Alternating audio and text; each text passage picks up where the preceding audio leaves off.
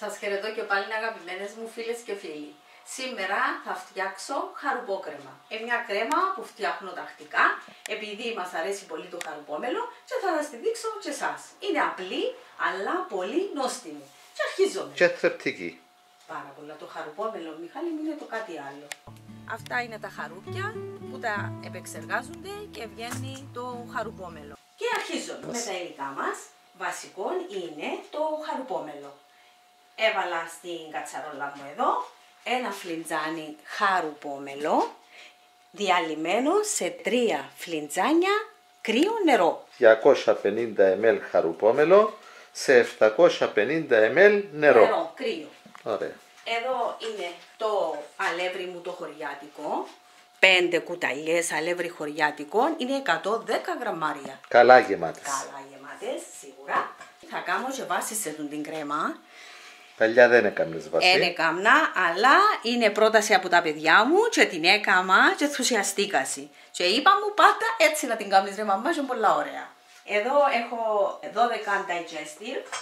Ναι, μπισκότα Μπισκότα Digestive. Digestive. Τα έχω αλέσει στο πιαντεράκι μου, είναι ευκολία. Και θα τους ρίξω μέσα 3 κουταλιές λιωμένων ανάλατο βούτυρο, που είναι στην ασημιάντη συσκευασία. Αλλά να βάλουμε και με το χρυσή τη συσκευασία που έχει αλάτι, πάλι είναι πολύ διαφορά. Είναι 60 ml. Γραμμάρια. Sorry, επειδή το είδα, υγρόνες εκχύστηκα. 60 γραμμάρια. Και μας έμεινα, είπαμε τα ούλα, μάνα μου. Ναι, το αλεύρι είπαμε, το ναι, εντάξει. Είπαμε τα, απλά υλικά, Μιχάλη μου, και από πάνω θα την ιστολίσω με τα καρύδια μου. Είναι 120 γραμμάρια, είναι παραγωγή δική μας. Αλλά μπορούμε να καβουρδίσουμε και σισάμι και να του βάλουμε από πάνω. Εγώ σήμερα θα σας τον κάνω με καρύδια. Που είναι πολύ ωραία. Πολύ ωραία. Και αρχίζουμε. Πρώτα απ' όλα θα πάρω το λιωμένο βούτυρο. Το βούτυρο. Γάλακτος, ανάλατος είπες. Είναι ο ανάλατος, ο βούτυρος γάλακτος. Θα πάρω λίγο από αυτό και θα βάλω πάνω στην πιατέλα μου, στη βάση, για να μην μου κολλήσει. Και τον υπόλοιπο, φίλες μου, θα το ρίξω στα μπισκότα μου. Βασικά είναι όπως κάνουμε το cheesecake. Το cheesecake έχουμε το σε συνταγή, μπορούν να το αναζητήσουν και να το βρουν. Και με ένα κουτάλι να ανακατεύουμε, να πιάσει παντού. Και να το ρίξουμε στην πιατέλα μας. Είναι και ένα απλή, Μιχάλη, και πολλά ωραία. Εδώ, Μιχάλη, είδες τα που βρέχτηκα εσύ. Και θα ρίξω μέσα τα μπισκότα μου. Τα έχω βρέξει με το λιωμένο ανάλατο βούτυρο. Δεν είναι ανάγκη να πιέζουμε πάρα πολλά, ώστε να γίνει πέτρα και μετά να μην μπορούμε να κόψουμε την κρέμα μας. Άρα, απαλά. Το πιέζεις έτσι απαλά. Απαλά, να κάτσει παντού. Να γίνει μια βάση. Αν θέλουμε πιο πολλά μπισκότα, μπορούμε να καβάλουμε πιο πολλά. Τούτη είναι κρέμα της Ελίζας. Άρα είναι η χαρουπόκρεμα της Ελίζας. Εστρώσαμε λοιπόν τη βάση. Το χαρουπόμελο να το φύγουμε. Εντάξει, τέλειωσε. Τώρα, πριν να το κοκλάσω, Πριν να βράσεις το χαρουπόμελο, το διαλυμένο, θα ρίξω λίγο, εδώ που είναι το αλεύρι μου, να το διαλύσω. όσοι δυσκολεύονται να το γύρουν έτσι, Να μπορούν πιάσουν, να πάρουν με μια κουτάλα. Με μια κουτάλα. Μπράβο, Μιχάλη. Έμαθες. Να σε βάλω εσένα που θα μην ξέρω. Ναι, εντάξει. Γίνεται. Και να το διαλύσουν λίγο, το αλεύρι τους. Σημαντικό να μην λερώνεις πολλά πράγματα μες στην κουζίνα, γιατί αρχίσεις ύστερα να τα μαζεύεις. Και όπως λες, ό,τι λερώνεται να καθαρίζει αμέσως. Αμέσως. Εμείναν ύστερα να κολλήσουν και από πάνω. Να καούν. Και ποιος τα μαζεύει. Πάμε. Τώρα να την βάλω να ζεσταθεί τούτο. άναψε τον γκάζι σου. Βάζουμε. Και τώρα θα περιμένουμε να ζεσταθεί. Να ζεσταθεί. Το χαρουπόμελο έβρασε. Θα μιλώ εις αυτέλης. Όχι, να το σβήσω το μάτι μου. Έσβησες το μάτι τώρα. Έσβησα το μάτι. Και Θα ρίξω το χυλό μέσα από το χυλό. κουλιαστήρι, σουρωτήρι, πώς λέγεται. Ναι. Εμείς το λέμε κουλιαστήρι. Και ανακατεύεις τα από κάτω και από πάνω. Και θα σου ανακατεύω Έλα, πιάσ' το με το χέρι. ελαφρά από Ναι, κάτω. μετά το Απλώς, αν έχει κανένα σβόλο από το αλεύρι, αφήστε το. Και να πιάσεις καμιά κουταλιά από κάτω. Να το κάνουμε και τούτο. Βλέπεις που έχει ανακάτωνε όμως. Ανακάτωνε. Όχι βουλιάστη. Τώρα θα δω. Τώρα θα ανακατώσω πρώτα. Θωρείς το που μπορεί να μείνει κανένα βουλάκι με το αλεύρι. Έτσι. Και διάρκεψε και πίση. Έσβησες τη φωτιά. Έσβησα. Θα μπορώ να το ελέγχω και ύστερα. Άναψες τη φωτιά, στο χαμηλό. Όχι, στο δυνατό. Τελειώνει. Έτσι τελειώνει. Δεν τις γραμμούες της. Ναι. Άρχισε να πίζει, αφήνει γραμμές στο σύρμα. Να απομακρύνεις και τούτη τη φωτιά για να την αναδεύσεις όπως κάνεις στις άλλες κρέμες. Τούτη νομίζω είναι έτοιμη. Δεν χρειάζεται. Μπορώ να το χαμηλώσουμε. Ναι. Το χαμηλώσουμε, να το βάλουμε στο 3 και να την χτυπήσουμε έτσι καλά. Να πεταχτεί μέσα στο μάτι της κάμερας. Χτυπούμε την καλά. Πολλά και τούτη έτσι εύκολα. Ναι, Μιχάλη μου, ναι, εύκολα, βέβαια. Χωρίς το τέλειο χαμηλό, έβαλα το στο 2. Έλα, και κάνει φουσκάλες.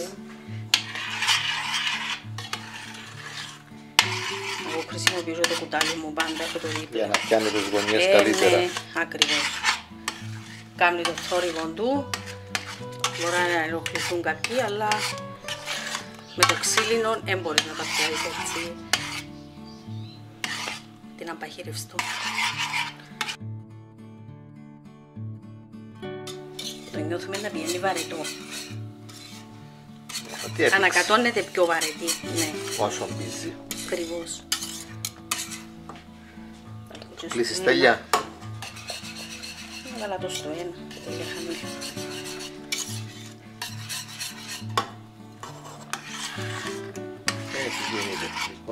Αφού φαίνεται η βάση της κατσαρόλας, δε. Αυτό πρέπει να γίνει. Βλέπεις που φαίνεται η βάση της κατσαρόλας. Θα το ανακατεύουμε έτσι, να φαίνεται η βάση της. Έτσι.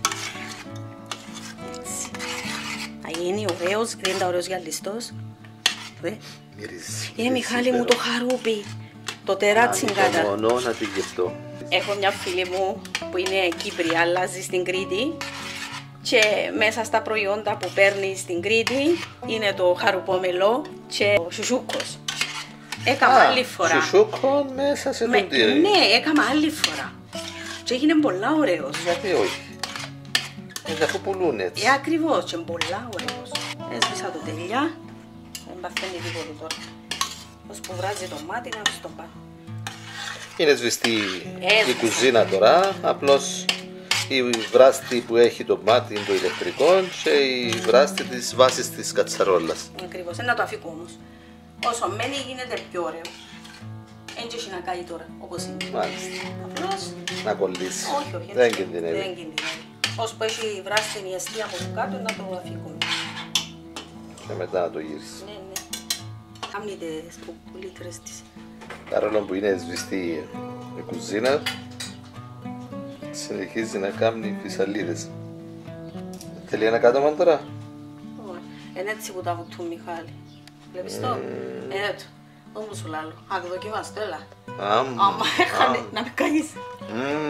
Δεν μου σου λάλλω. Πολλά ωραία. Τώρα τα καρύδια να τα ρέξεις είναι το κάτι άλλο. Δεν είναι τα ωραία που στέκει πάνω. Δεν τι ωραία που στέκει. Άλλη φορά να κάνουμε, Μιχάλη. Δεν τι ωραία πράγμα. Σαν σοκολατάκια. Και η αναλογία. Ένα χαρουπόμελο και 3 νερό είναι... Δεν είναι πολύ γλυκό, είναι μια χαρά. Είναι πολύ ωραίο το βουτυμένο το καρύδι μέσα. Άμα το βάλεις στον αέρα να μην έχει υγρασία, ναι.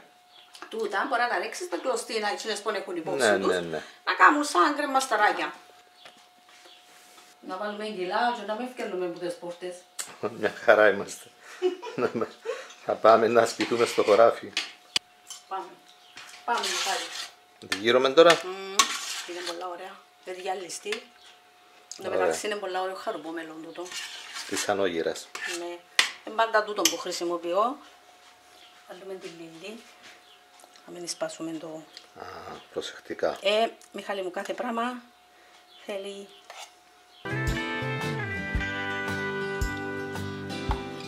Ωραία. Θα πίσω να την στρώσεις με την ησυχία σου. Είναι τα ωραίο. Μαγιά μου τα ραστά Ευχαριστώ. Αντώνης μου λατρεύει την κρέμα. Και ποιος έχει λατρεύει? Νομίζεις ότι είναι την σοκολάτα, παστέλι.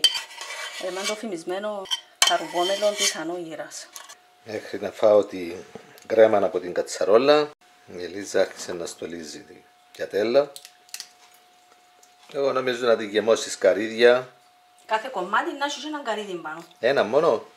Μπορούμε, Μιχάλη μου, να τα λέσουμε κιόλα και να την βάλουμε ναι, πάνω. Ναι, να είναι σπασμένα. Ναι. Είναι πιο καλά νομίζω. Να κόφηκεται πιο εύκολα. Ποιον άλλο είναι που κάνεις έτσι που έχει πάνω? Το cheesecake, ποιο? Και τα χαλεπιανά που σπασμένα έτσι που πάνω? Το λιβανέζικο. Το λιβανέζικο, ναι. Το μαχαλεπίν το λιβανέζικο. Κάναμε τελευταίως. Δεν είναι όμορφο. Πολλά ωραία. Ωραία. Και λίγα αλεσμένα καρύδια. Μια χαρά. Και να την αφήσουμε να κρυώσει, θα τη βάλουμε στο ψυγείο. Πάντως η κρεμούλα της είναι εξαιρετική. Εβούτησα σου καρύδι, άμα γεύτηκε στο καρύδι. Όχι μόνο τσινόν, καθάρισα την κατσαρόλα με το κουτάλι. Ό,τι έμεινε πας στα τυχώματα. Να ρίξουμε και κουνού καρύδια και να... Κάμε σουσούκο με τούτο. Ναι, άλλη φορά. Μιχάλη μου, αν έζησε ο πατέρας μου, ήταν να πει... Δεν θα πίστευκε ότι είσαι. Θα πίστευκε. Μαθήτρια, εγώ που το άγχος μου στα θκευάσματα, έφερνα από το γάλα να το πιω σαν εσκεύαζα, ιδίως στις εξετάσεις. Στο πανεπιστήμιο έβαλαμε να μιλήσω σε υποτροφείο για να έχω φαΐ σίγουρα, ότι δεν θα μαϊρευκά. Λάλε μου, μάνα μου, μάντα μόνο τα εζήτσινο που να πάρεις. Και τελικά, η αγάπη της οικογένειας, τα παιδιά. Οι προτεραιότητες.